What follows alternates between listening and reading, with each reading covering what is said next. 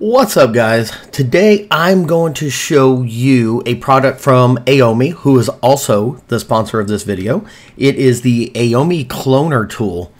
And those of you who work in the IT industry or just kind of tinker with computers, fix them once in a while, you know how important a good cloning tool is. And this one is actually really cool. I've used it and I cloned a drive with it just recently, actually, and it did very well. So I'm going to show you this today. If we take a look at their main page, link is down in the description below. Right off the bat, you can see it's actually a very good price. It is free to try, but if you get anything out of this, I highly urge you to buy a license, and they're very well priced. Lifetime for 60 bucks, that's nothing. But let's scroll down a little bit. Let's see what you get out of this, and we'll just kind of brush on these a little bit here. So, system clone, you can, if you have a hard drive and it's dying and you don't really want to put a new drive in and wipe that drive out and reinstall everything, you can quickly clone that drive, the old drive to the new drive, and just pop it in your computer. You'd be good to go. This will make a exact mirror image of a drive here. I did that this morning, actually. You can actually do partition clones, which is pretty cool. Edit partitions, SSD alignments. I mean, the list goes on and on, guys. You can even do a command line thing here. But anyway, if you want to try this out, go ahead and get it downloaded. Again, link is in the description below. I'll go ahead and minimize this here. And as you see, I've already have mine open here. So we're going to put this to the side here. And let me bring up my File Explorer. Let me drag this over here. And let's resize this here. So as you see, I have these two drives. I have an F drive, which has a little bit of data, and a G drive. We're going to be working with these drives today just to show you a little bit of like a demo of how this works.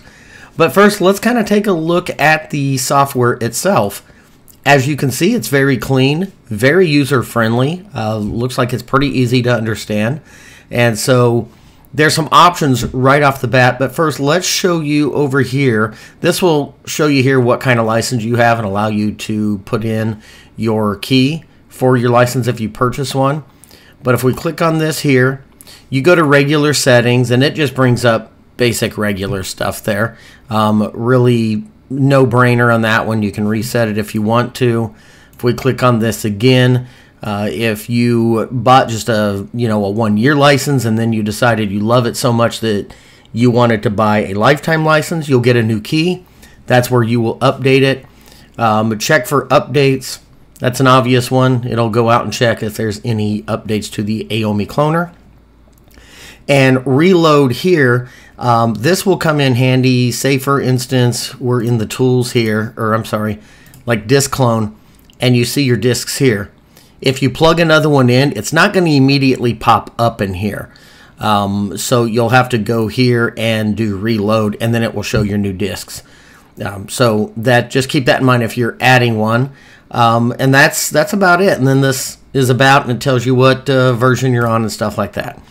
So anyway, guys, if we want to do a full system clone, again, you have a hard drive that has your operating system, everything, settings, partitions, whatever, and you want to clone that, say it's a mechanical drive and you want to switch to a solid state, this would be where you go for that. I'm not going to demo that today. Just because I don't have one of those drives unless I wanted to do that on my primary, which I don't. It would take too long. But this is where you would go for that. You would just first select your new location. So that would be your new drive, and then it'll ask you to select your source, etc., etc. Easy enough. But let's go back. Here's the one we're going to do today. I'll point this out that you can do a partition clone. And so you can select partitions that you want to clone. So I have never done that. I don't see a need to do that for me personally. Others might have a reason to do that. I don't. But if you do, just go ahead and mess with that side of it. But I'm going to concentrate on this disk clone here. And so, like I showed you over here, I have the F and the G drive. F has a little data on it, G does not. So I want to clone the F drive. So easy enough. It says right here, select the disk that you wish to clone, and I want to clone the F drive. So I'm going to scroll down, and there's the F drive. You see the data on it there as well, and I'm going to go next, and then it's going to ask me what disk I want to put it to, and that's going to be the G drive. So scroll down until I see G. Then we're just going to hit next on that. And it will pop up this little thing, and it basically kind of tells you what's going to happen afterwards and during and stuff like that. So, and take that right there. Make sure you understand that if you are cloning to a disk, to a drive, make sure that your destination drive has no important data on it, because it will wipe it out. So this is basically telling you that and asking you if you want to continue. I do want to continue, so I'm going to hit OK.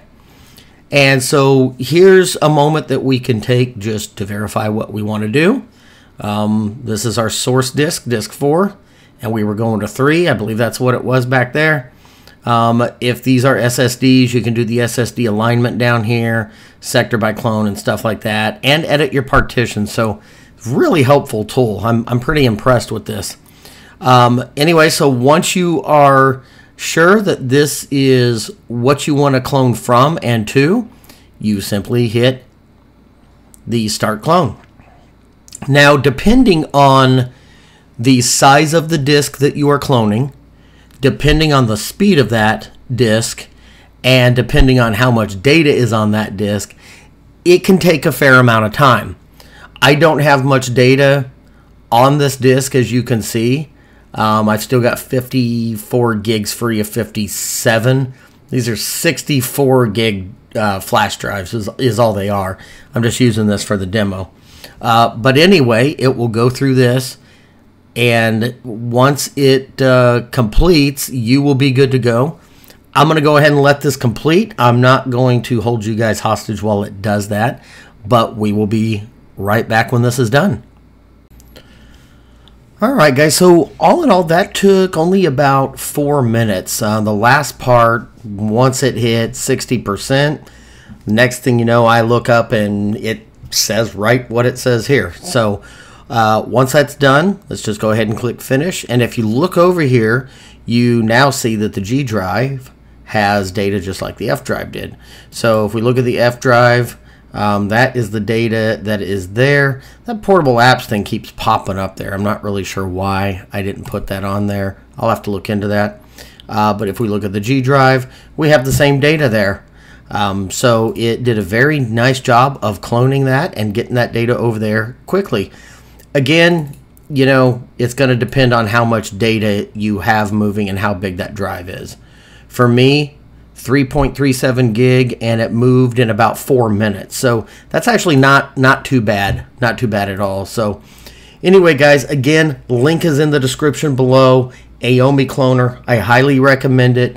And they're not making me say that, but it is an honest review. I really like the software, and I will be using this for quite a while. So anyway, guys, if it's helpful, thumbs up, please, and consider subscribing. Thanks, guys.